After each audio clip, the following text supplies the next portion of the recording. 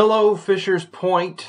It's great to be here once again for your OnPoint Devotional.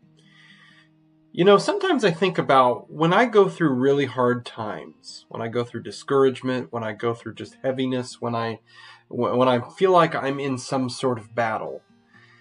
I think about this concept, and I don't know if I've landed completely 100% on the answer, but is it me that's battling, or am I just giving the battle over to God? We see that all the time, right? We see these songs and readings and messages about, oh, just give the battle to God, give the battle to God. And, you know, that's great, but sometimes that's easier said than done, if we're just to be honest, right? Because we're human, we want to see achievement, we want to see accomplishment, and all of that.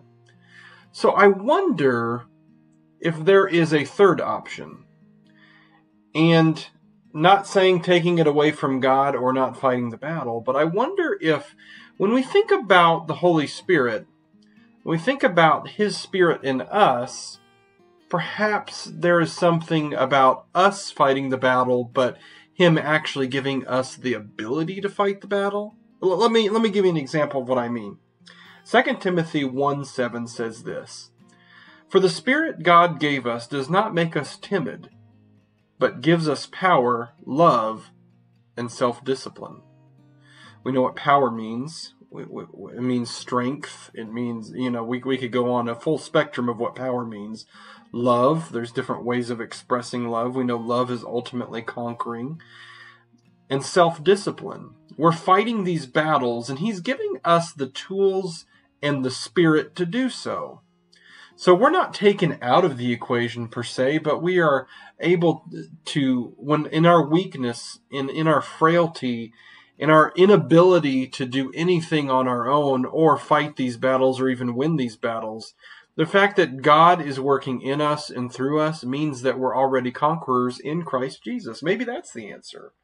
So sometimes it's hard to wrap our minds around walking into battle, whatever this battle looks like for us, because we don't want to be a part of it. We don't want a battle. We want God to just take care of it for us, and God is taking care of it for us. Don't get me wrong, but He's taking care of it from us, and it's more of like a partnership with us. If we are willing, we don't have the resources, the strength, or the capabilities, but He gives us all of those through the incredible, incredible power of the Holy Spirit.